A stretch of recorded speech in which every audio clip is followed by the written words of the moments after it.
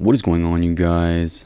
It's your boy, modern day Diogenes here, and we're back with episode 28, I believe.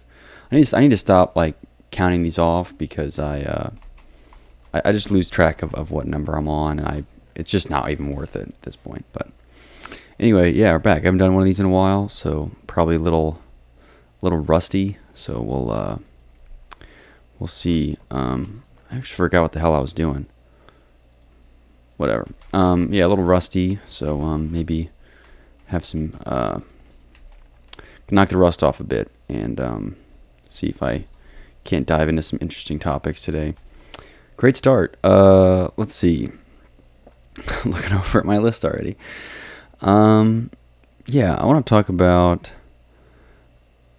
midlife crisis. The concept of the midlife crisis. I'd love to interview some people who had gone through one or have in some way experienced what what they call a midlife crisis, just to get a better definition of it, because I think that's part of what my struggles will be in diving into this is really defining what the midlife crisis even is. Like, what is that? But of course, with my limited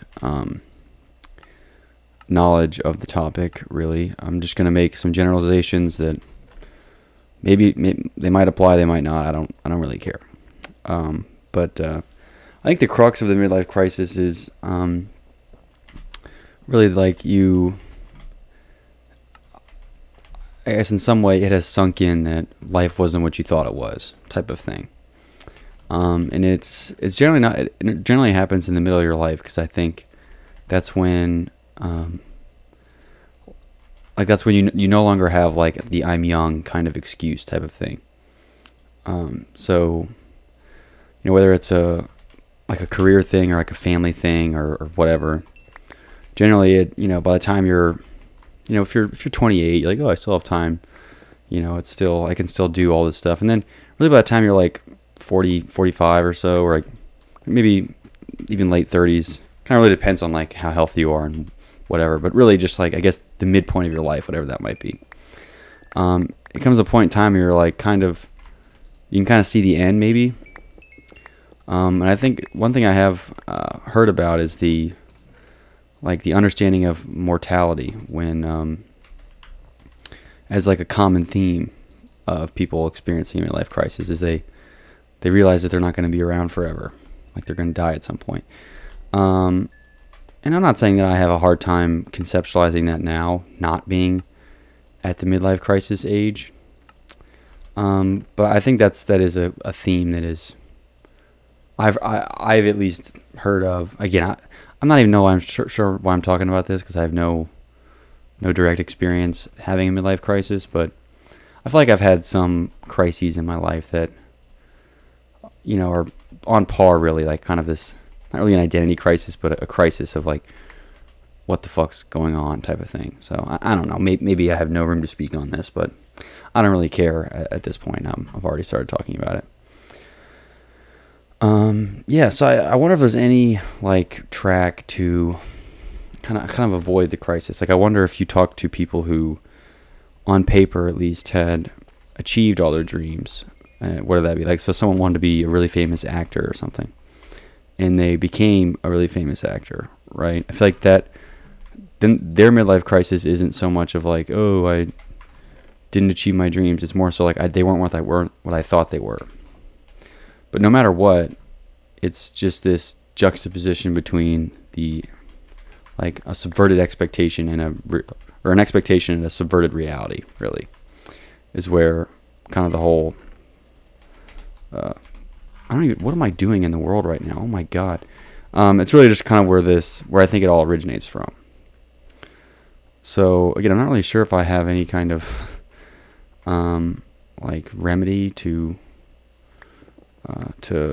for a midlife crisis. I suppose it comes down to accepting mortality and to embrace and exercise autonomy as a thing. right? So in some cases, I think it's people are stuck in their relationships and their jobs and their life. So they can't really exercise any form of like freedom from, and not necessarily that they couldn't, like theoretically they could just like get up and leave and, you know, forget about their whole life, but they're not going to, because it's, you know, they have obligations and responsibilities, and it, like, they don't have like a, what else would they be doing really? You know, so it's, I guess it's hard to say that they don't really have any choice, but in a lot of ways, in most other ways, they really don't have a choice in terms of what they can do. So they kind of hunker down and go through a time of crisis while they, you know, I guess define a new normal for their life, whatever that may be, or a new normal for their expectations. Not necessarily their life, because their life hasn't really changed externally. It'd just be their perception of such has changed. I don't know. I think I'm curious to see what kind of happens as you age, in terms of what you're like. You know, because generally older people aren't nearly as don't have the same ambition as younger people, and I wonder whether like the loss of ambition is a function of just time. Like the older you are, the less you want to do anything, or it's a function of like realization that what you're able to do and what you're not able to do. Because you learn easier and you do things better when you're younger. Understandably so, just because you have a limited amount of experience, and so there's not a lot you don't understand. So in getting older, do you just kind of accept? You know, is it? I guess, do you lose the ambition and the ability to learn more because you accept where you are and what you've done, or is it just purely a function of time? And just the older you are, the more you just kind of you know, forget about stuff and, you know, kind of accept whatever's going on at face value, right? Versus like the younger person is more this, oh, I'm going to change this, or I'm going to learn this and do that. You know, they have a kind of all this motivation, and that just kind of fades as you get older, as you kind of settle into a routine. And, you know, I guess this is finally getting into something that I feel like is important. People talk about routines a lot, and I truly do value like routines. I think routines are super valuable. So like, you know, your likelihood of doing something is strongly a function of how often you've done it before. Like, so how accustomed you are to doing such things. Like if you stay up to 4 a.m. every night, you're going to get used to staying up to 4 a.m. and you're going to be up till 4 a.m. odds are, right? You know, and then making a routine of going to bed early or eating vegetables or something, whatever it is, it doesn't really matter. Like a lot of that is a function of routine. So establishing routines, I think, is really important for like being healthy and whatnot. On the other side of that, routines a lot of times tend to be what locks you into, like, not saying anti-growth really, but like, if you have these very well-established routines, you're a lot less likely to change things, right? So you're less likely to implement any kind of new thing. And I suppose when you're younger, like, you're still kind of establishing a lot of routines, and so then you're like, it's pretty dynamic. Like if you wanted to all of a sudden toss in, you know, 5 hours of practicing chess or something, I don't know, whatever weird thing that you want to learn, you know, or a new language or something, I don't know. And it's easier to kind of, you know, just kind of throw that into your schedule, because your routines are less defined, versus when you're 60 and you've been doing the same thing every day, every week, every year for years and years and years and years and years. You're there's a fly. I'm just gonna kill it.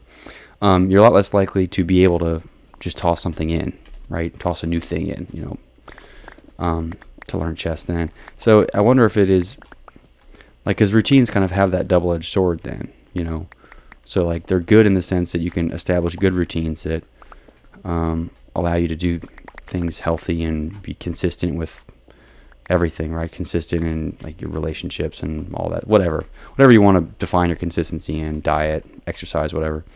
Those are just the easy ones you think of. But it also might kind of harm you in the sense that you're less likely to kind of expand your horizons, I guess, for lack of a better word, if you have these very, very strictly established routines. So I don't know, it's interesting. I could certainly see both sides of the argument where, routines are obviously super helpful for doing things. So I guess striking a balance between having healthy routines and like some lack of routine, some irregularity to your routine. Especially like if you want to make a change with your life, you need to like give up the routine. You need to not do something that you've been doing for a while. So giving up something, and that's hard for people. Like, and I think that's even a big part of like addiction as a thing that people deal with.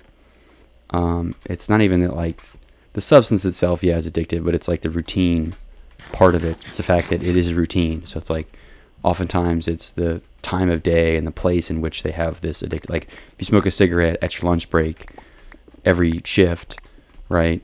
Like if you switch jobs that doesn't even have a lunch break or has a different lunch break or a different location, you're probably going to be less likely to like continue that habit because you're no longer like the triggers aren't quite there, right? And there's a whole thing with addiction, like going down that rabbit hole, but I don't want to go down that hole. I'm just thinking in terms of routine, establishing a balance of like healthy routines that you want to upkeep, and then kind of enough chaos and enough mystery with your day-to-day, week-to-week life that you're able to kind of put things down and pick something else up, right? Because one thing I always I never really liked about the working. I sound like a freaking Zoomer with this, but like working very, very regular shifts, like going to work from 9 to 5, traveling to the same spot, being with the same people, it likens itself to this very, very repetitive like mindset. So like the weeks go by, the days go by, like the days are long, but the weeks are short, where it's like 9 to 5 feels grueling, but then, when all of a sudden you get home and the whole week's over, and then it's like, you're just kind of flying through it. And if somebody's like, hey man, you want to just drop everything and like go to Mexico for a week? You're like, well, no, I can't. Obviously I have to, I got work and I got this. And it's like, so then you kind of establish, if you fall into good habits and good, you'll just be kind of living in this little bubble of good routines over and over again. But you'll kind of miss out on a lot of those new experiences because you're, again, in this bubble of routine. So I think the routines need to consist of like enough of the kind of the healthy, repetitive things that you should be doing, but enough of like this chaos and uncertainty so that you're able to just be like, oh yeah, fuck it, let's do it. And that's why like I think the prospect of working like from home or on your own hours is very appealing to a lot of maybe some of the younger generation. Not only because you don't have to like, the kind of the prospect. I mean, the 9 to 5 job has been shit on endlessly, and I don't even think it's that bad. I just think it's got such a negative connotation right now that it's like a punching bag. Everyone can just take a shit on 9 to 5 jobs, but they're honestly not even that bad. There's a lot of benefits, I think, to that routine, depending on your work style and how you like doing work and stuff like that. But either way, I think what's really appealing about the new age of work with this remote work and things is that you're able to kind of bake in more of this like, oh, like, yeah, I'll just go visit somebody kind of spontaneous thing. And I think that's really nice. And it also comes down to, it doesn't really boil down, but this is a piece of it, is like spontaneity, right? I think people generally fall on some spectrum of spontaneity. Either you're someone that is like, spontaneous almost to a fault, where just like, if you'll do anything once kind of thing, right? And if, you're down to,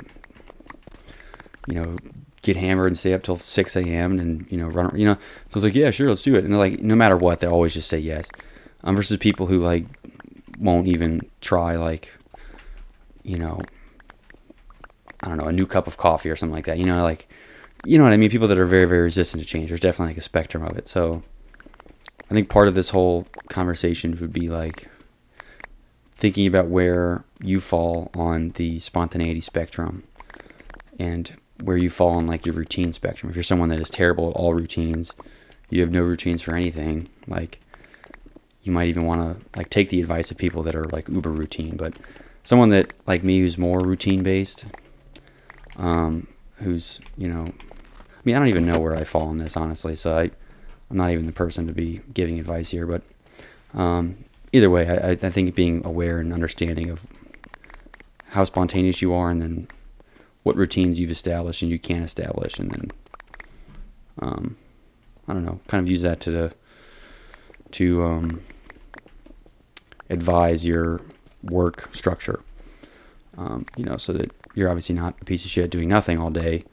You know, goes, oh, I'm just waiting for things to come up. I'm spontaneous. And it's like, oh, you don't have a job. Like, you know what I mean? Gotta be doing something. I think you definitely need to have some routines, but it's definitely a balance. You know, people that have their whole day scheduled to, not even their whole day, like, because I have my whole day scheduled sometimes, but like their whole like life, like 5 years, 10 years, months, weeks, hours, like it's all timed down to the minute. I think that's not really a good way to live. There should be some amount of chaos kind of thrown into the mix, right? Where you can just be like, you can kind of scratch off, you know, something. And the way I plan it is I have a tentative plan for the way I expect things to go, but I also am very, very open to just like trashing my plan. You know, so if I have like this whole day planned out, and, you know, for the most part, it's not things that I have to do. It's not like I'm going to miss a deadline or something on these days. Like generally I don't miss those, but, you know, if there's something comes up that I can just, if I'm able just to cross everything else off and go, all right, fuck it, let's just do this. You know, I try to keep that in my, like keep that as an option, and don't like let that fly away. Cause I think that's really good. And I think you lose a lot of that when you get older and you get a family and get established. You kind of, you know, that's where you lose all your friends. Not, you don't lose all your friends, but you like forget about a lot of your friends, and, you know, things kind of, you know, get really repetitive, and all of a sudden a lot of time has passed. So especially if you want to kind of soak and enjoy time, I think part of it is, you know, having routines that are good, that's going to keep you alive longer. That's like one thing, but then also just keeping enough chaos in the mix, right? Having some spontaneity and being okay with just trying something that's like totally not in your comfort zone, which is obviously easier said than done. Like, you know, who am I to come up here and bark about this shit? I'm not, you know, what do I know? But even that's just what I kind of, it's my opinion, so that's what it is. Whatever, I don't give a fuck. That's my opinion. Yeah. Anyway, I think part of where this kind of comes in to other things that are on my list here, is like, I don't know, the world's a pretty big place, and they say, oh, it's a small world, and like, yeah, like you run into people like that, but there's a lot of stuff, like just things, places to go, things to try, and even, you know, kind of further along that, there's a lot of different people out there, different types of people, different like occupations, different, you know, and that varies by geography and things like, you know, so you see people that travel all the time, and yeah, I don't want to romanticize traveling because as if it's some big thing, because I have beef with that as a like ideology too. People that just think that the world should be, you should just travel and just travel and travel and travel. I'm like, it's not all about fucking traveling, all right? Like a lot of the stuff, you know, at least if you live in the United States, a lot of places, like, you know, maybe, or Canada too, a lot of other places, like, you should be glad that you go to the United States. Like, there's a reason that people are trying to immigrate here, because it's like just better. So some places are just shit. So it's not like, you know, traveling is like all, you know, all it's hyped up to be. And a lot of times I've always said it's not the place, it's the people. So like, would I rather be, you know, in Cancun with my worst enemy, or in some shitty log cabin with like 5 of my best buds? Like, obviously the log cabin. It doesn't even matter. I don't care where it is. It could be behind a dumpster. It'd be more fun than to be in, you know, Cabo with some douchebag I don't like, you know. And I think people forget about that. They just think it's this is awesome place. I'm gonna get a free trip to Hawaii. It's like a free trip to Hawaii, but you don't like them, so it's like, you know, stupid. Anyway, I forgot the fuck I was talking about. Oh, part of what the spontaneity like allows opens for you in terms of opportunities. It allows you to discover more of what type of people are out there. Not necessarily about what like stuff's out there. Like, yeah, you can go see some old Greek amphitheater. You know, you can go see these cool stuff. Like, yeah, you're probably gonna forget about it. You take some pictures. Like, that's whatever. But I think the important part is to get more of an idea of what kind of people are out there. So it kind of always surprises me that people travel and then like they just go like sightseeing, like for the sights. But I think if you're going to travel at all, like part of it should be like the different cultures and the different like people, because people are very, very different in geographical areas too. And not even just like what they eat and what they wear is different. That's not what I'm talking about. I'm talking more on a philosophical level, right? Like what do they, how do they think? How do they operate? And maybe that's just me kind of being a psychoanalyzer. I like to probe in that area and kind of get a sense of the mentality of people. I think that's really different even in a small local area. Like there's people that think wildly differently. I think that's always more interesting to me than like seeing some old building. Like I don't care. Like, for the most part, like it's what is it special because it was built like 5,000 years ago or something? Doesn't really matter. Like whatever. I don't know. I never got too excited about shit like that. But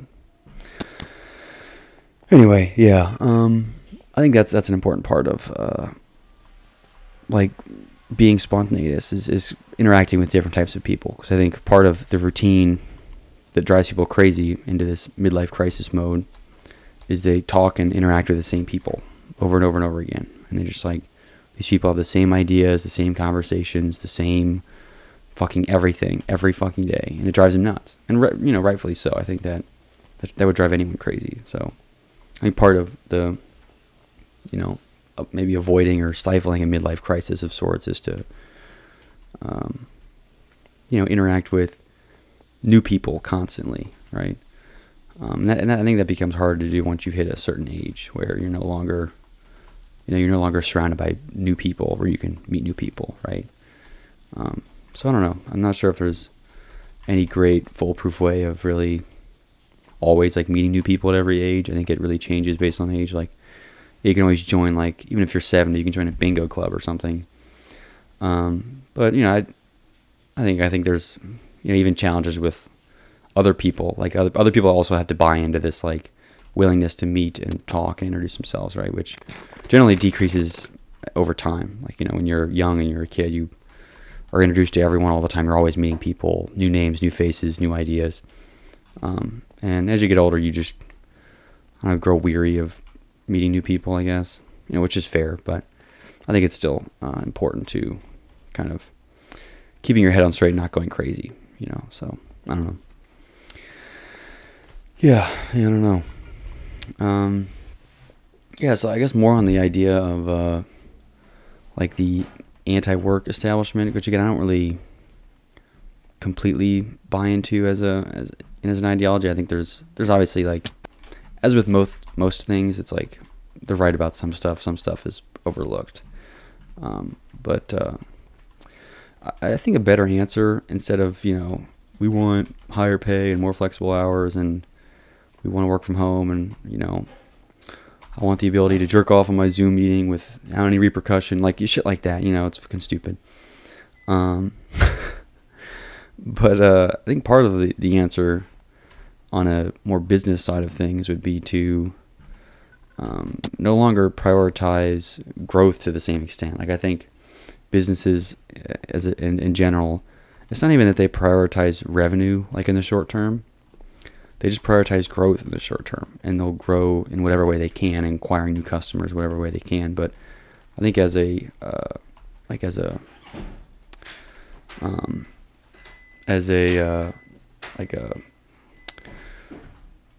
monetary or economic structure, economic was the word I was looking for. An economic structure, I think it, prioritizing growth is great for kind of short term, more like Band-Aid innovations, versus like kind of these deeper, like more impactful innovations. So maybe there's more innovation happening like in this short-term lens, but I don't see the same like long-term, like big time thinking, like 10-year scale amount of innovation occurring. And I think part of that is because businesses and at least investors' money is following like growth, just growth.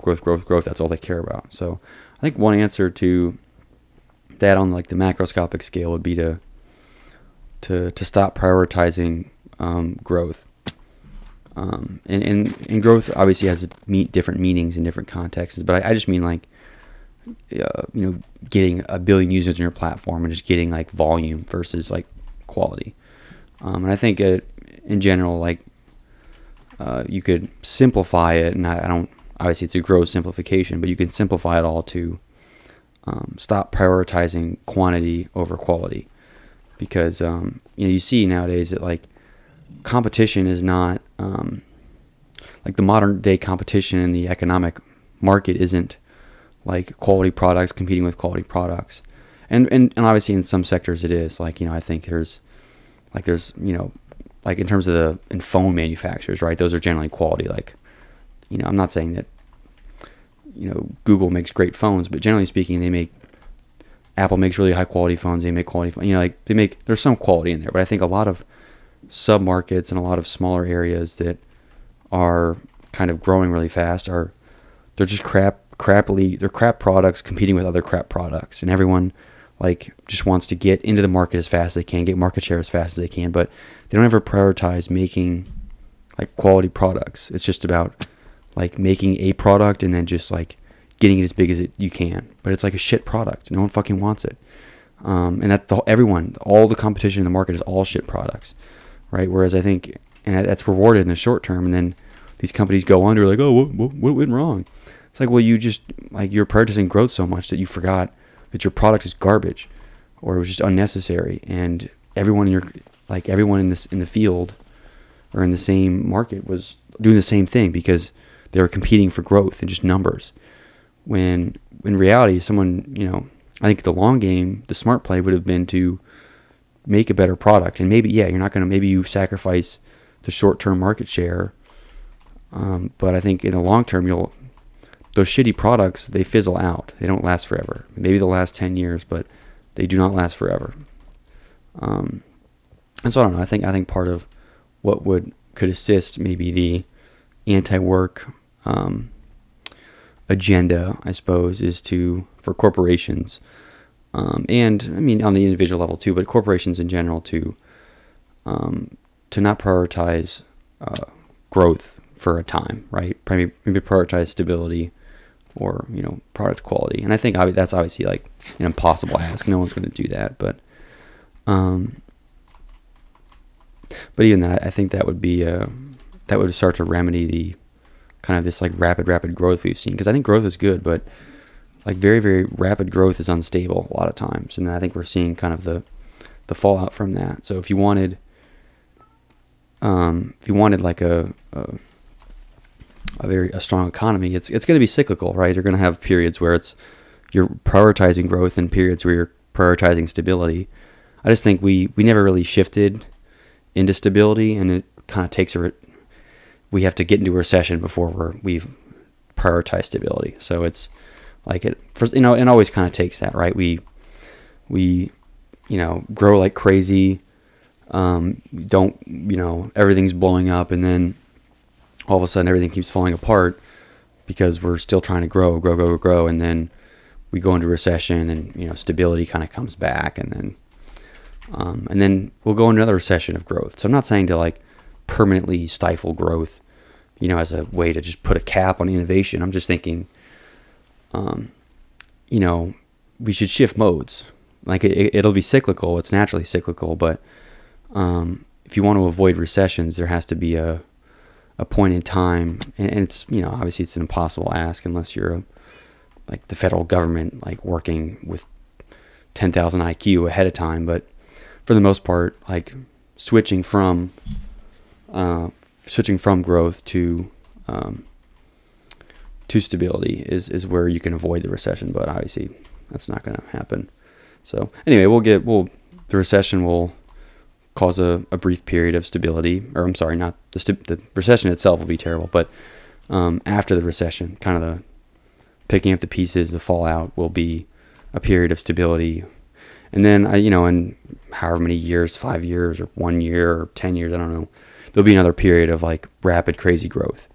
And then we'll go into another recession. It's kind of the cyclical pattern that I've been seeing, at least. And I'm sure there's some economics textbook that, probably explains a lot of this in detail and actually has more to say on this, like some numbers to back it up. This is just all speculative in my like limited understanding and knowledge of economics, macroeconomics, but that's just kind of what I see as a thing. And I think kind of the anti-workers would get more, we get some of the things that they're demanding if there was a period of stability. I think that'd be nice. I think people like that. Like growth is really nice and exciting.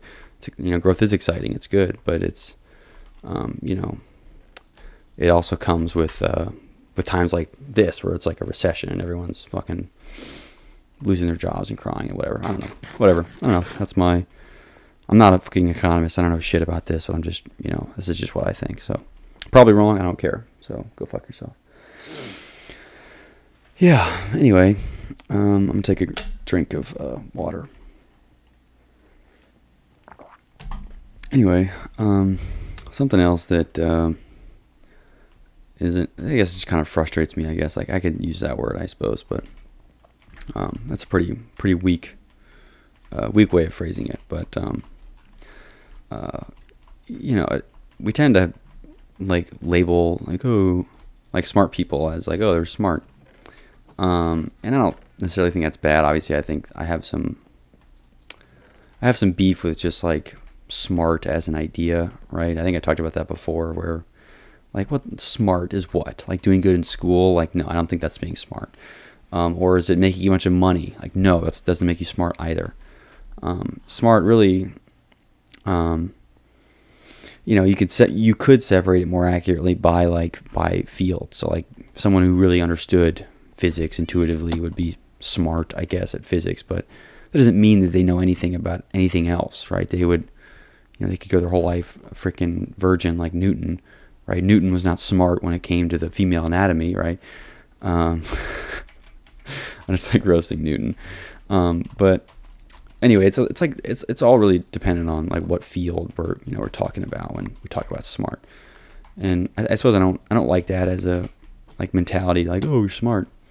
And I think part of the problem is that you assign responsibility to like perceived intelligence. So if somebody is considered smart by their peers at school, or they get good grades and they're like constantly being affirmed that they're smart, they kind of have this implicit responsibility to do something with their smarts. Like if somebody who is this perfect valedictorian, super genius, and they're like, I'm just gonna be a barista, they're like, what the fuck, bro? What are you doing? Like, you wasted all your like potential. So it's like you can't, even if you wanted to just kind of like do something that you enjoy, that's like pretty easy, like you can't, because you have a responsibility and an obligation to not waste your talents, right?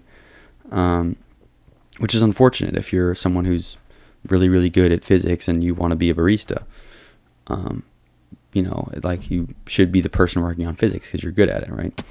And this doesn't come up as often as maybe I'm thinking it does, but because oftentimes you're good at something because you like it, and then it's this feedback loop. But some people are just good at stuff that they don't like, and they don't want to do it for a living.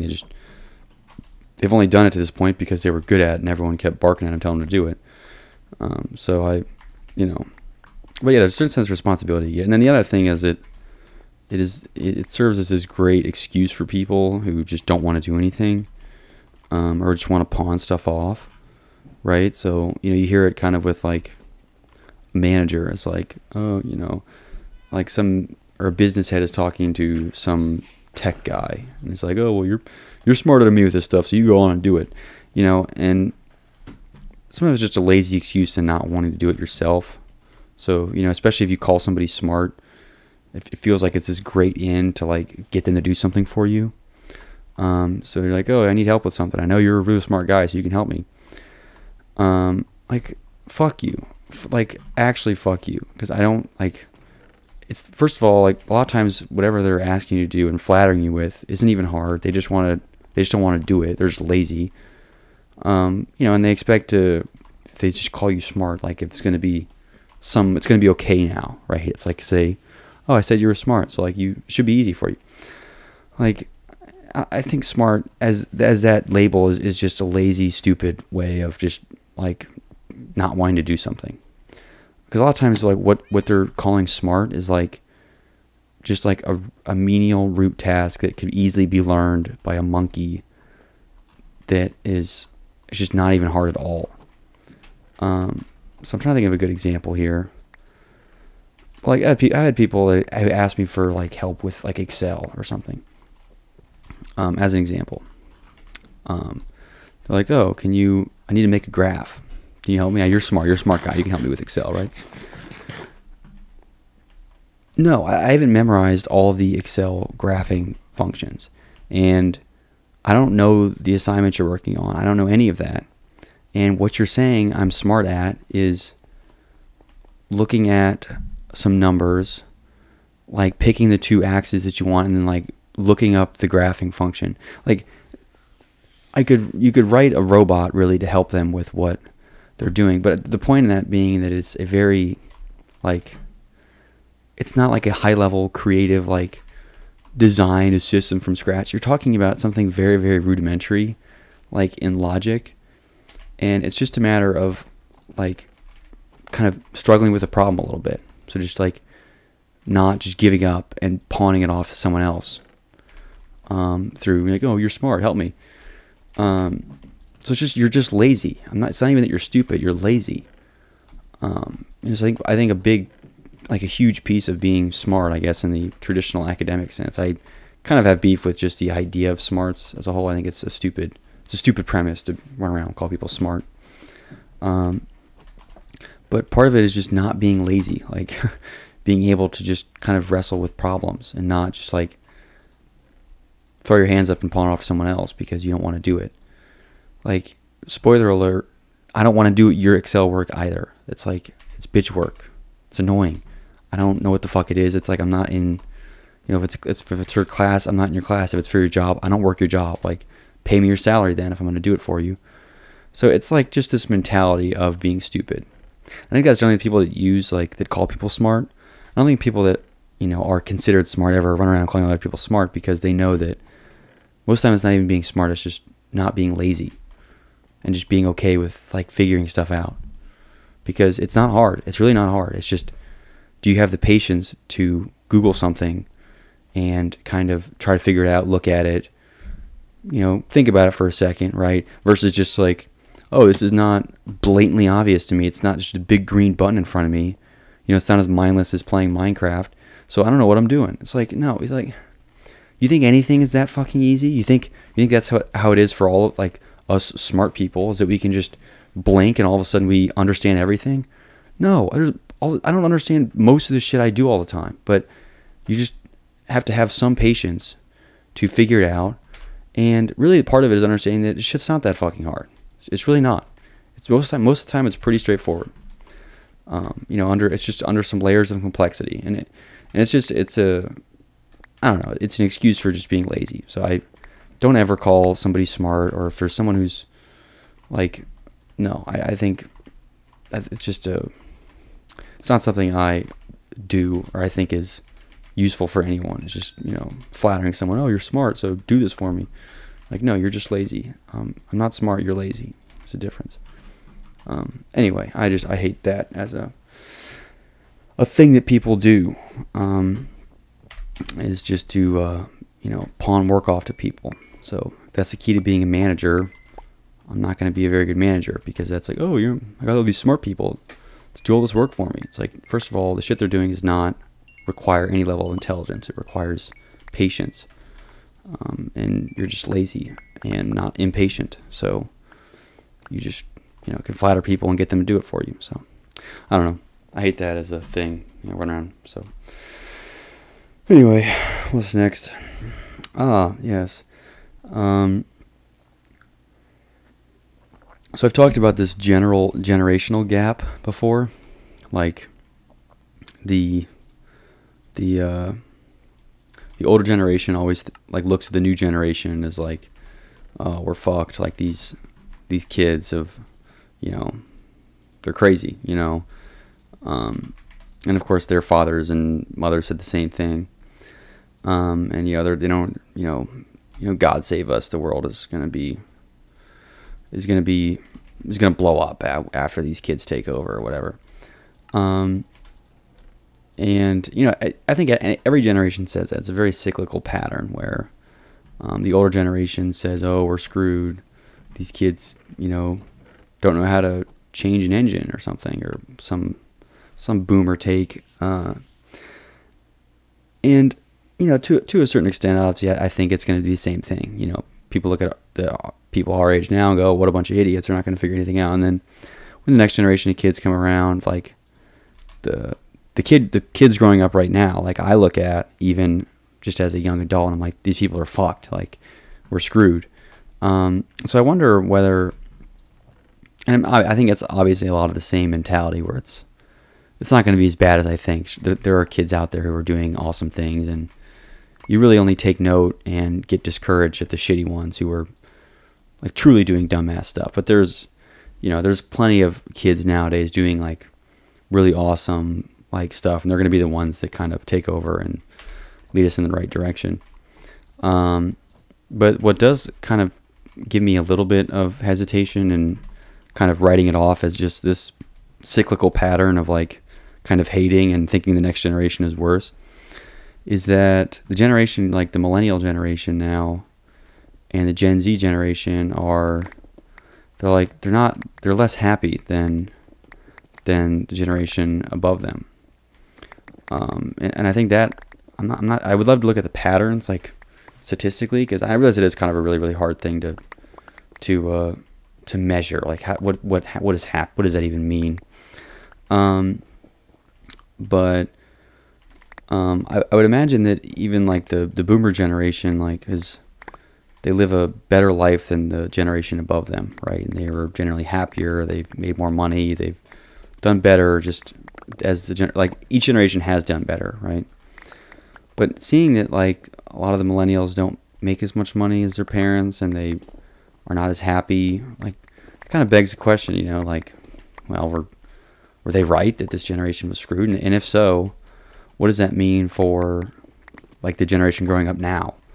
You know, where I look at them and I'm like, dude, we're fucked. Like, you know, one of my friends called them the iPad generation, the generation that has been raised by just iPads. Because as parents, it's easier just to stuff an iPad in front of them and let them learn that way and engage that way. And I think about what a terrible upbringing that would be. And the kid would be unaware. Obviously, the kid would just love to see all the colors and the music and the apps and whatnot. But to miss out on all of the like face-to-face, like human-to-human interaction that goes into actually raising and growing up, to that be replaced by, you know, an iPad is a terrifying thought. And to me, that's why that's part of the reason that I'm worried, is I know that there's going to be, it's not going to be majority. Obviously, there's parents out there doing wonderful, like doing their best work, but I think you're going to get a big divide. I think we've seen a divide even in like the generation now. You have, you have kind of this, you know, obviously, and economics is one way to draw the lines where it's like, you know, there's very, very economically divided in terms of class. Like you have rich families that have stayed rich, who have done good parenting and have good education, and those people are pumping out more kids that are going to have good education, good kids, whatever. But I think the issue is in the mobility aspect of it, right? The poor families are getting poorer with worse education and all this stuff. So it's not even that necessarily that there's not going to be any people to run the world, because I think there is going to be. I just think there's going to be more like bots, for lack of a better word, more NPCs just kind of floating around, like controlled by the other people. And if the kind of the ruling class has a very you know, kind of medieval ideology, they're very easy to control. Like dumb poor people are like very, very easy to control, I guess, from a, you know, if you're looking at it from like Putin's perspective or something, right? You'd want to have like a very, very educated, strong, like upper class. Then you'd want to have like a super dumb, useless, like lower classes. All they're doing is just buying stuff for you and just like kind of feeding into whatever products and craft that you're making. And that'd be like a recipe to, have a shitty world, is just to have like these two classes really. So I'm worried that there will be more of a divide especially between classes in the next generations, because we've already seen kind of that happen, right? We've seen this growing divide economically, but I think even socially in terms of development, we'll have people that were given a kind of a normal upbringing. I'll put normal in quotes there, but a normal, like, healthy upbringing, people that were raised by iPads, and then where's that going to leave? Where's that going to leave those people, right? Kind of the monarch deep inside me is like, oh well, fuck them, they're stupid, like it's their own fault, I feel like if I was a kid being raised by the iPad, obviously I'd have the self-awareness to not be, to run away or something. And you'd love to say that, but obviously it's not true. You just fall in place like with everything else. But, there's a lot of potential that you're just leaving on the table there for those iPad generation kids. Part of me worries that it'll become more just this,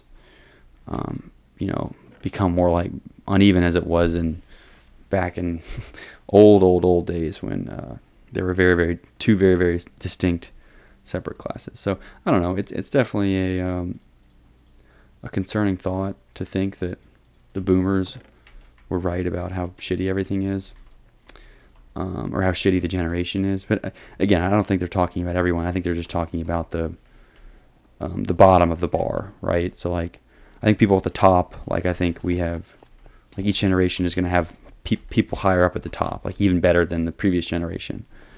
Those are going to be people that are going to be responsible for everything, right? Kind of the people on the top edge, the smart ones that are going to be responsible for doing everything. But then, is the bottom of the bar going farther down too, right? Are people getting worse? So are we kind of stretching on both axes? I think that's more accurately what I'm talking about. I don't so much to me to say is like we're shifting the average down. We're just kind of increasing the standard deviation a little bit. So to put that in math terms, and if you're not a math person, I'm sorry, but you can think of it as just the average is staying the same, but the range is getting just a lot larger. And so you're getting people that are smarter and more capable and whatever, but you're also getting more people, like in terms of volume, that are just dumber and just doing less stuff. It's more distributed along this larger axis, which maybe it's not the end of the world, but you worry if it kind of ends up separating itself naturally into two distinct classes, which I would view as concerningly, right? I don't love the idea of two very, very distinct, like the haves and the have-nots type of thing. So it smells very dystopian to me, so that's I guess that's why. So I don't know, maybe I'm just being too alarmist here, but I certainly don't call any of it out of question, right? I think it's not unreasonable to think so, but I think my concerns are very much ahead of their time in the sense that it's not anything to cry and run around in circles about right now, right? It's nothing to go crazy about. It's just a kind of a concerning forethought, maybe in 20 years. But yeah, I don't know. Am I being too crazy or too alarmist? I think there's the tendency now to kind of over dramatize and hyper sensationalize everything to make it very like, oh no, click on this for clickbait purposes. But there's a good part of me that worries for the future. But I know that there's going to be enough very, very smart people to take over. And of course, I called them smart after saying how stupid that was. But people that are capable and gonna, I don't think the human species is doomed. I think some people get people that think that is the case. I don't really see the merit there that, you know, humans as a whole are going to die. I think there's going to be plenty of people that are able to hold their own and keep the glue together. I just think there's going to be maybe more volatility and more uncertainty in a lot of different areas, and in a lot of ways that's not it's not ideal. But I don't know. What are you going to do, I guess. But yeah. Anyway, that's my thoughts. I guess I'll just wrap it up there because I'm kind of at a stopping point. I don't want to go too far in detail. And there's a fly flying around. This has been the stupidest thing. This is the last thing I'll say. It's been the stupidest thing. It's like for the last week in my room, there's been one fly at a time. So there's a fly. They're not that fast because I can catch them. So a fly will just be buzzing around my face, and I'll kill it. I'll like have the corpse on my hand. And then I'm like, all right, cool. That guy should be dead, right? It's over. There's only one. There wasn't like there's a swarm of flies. There's one fly. And then like, you know, a couple hours later, another one spawns, right? Out of nowhere. And I'm like, what the fuck? I thought I just fucking killed this one. So I killed it again, and there's a new one. And it's happened like probably 10 times now, where just a new fly has spawned in, like every 10 minutes. And it's been incredibly frustrating. So I don't know. I don't even know why I've shared that, but anyway. Let me know if you think the world's going to end. I'm just kidding. Let me know if you think you're better than the boomers. If you're a zoomer or a millennial, are you better than a boomer? Or are the boomers right about our shitty generation? And then what about the iPad generation? I'm not even going to call them, I don't even know what they're supposed to be called, like Gen X or something, but I'm just calling them the iPad generation because my friend came up with that, or maybe he didn't, I don't know, but I thought it was genius, like basically a generation raised by iPads instead of by parents. So anyway, thanks for watching. I will see you guys next time. Peace out.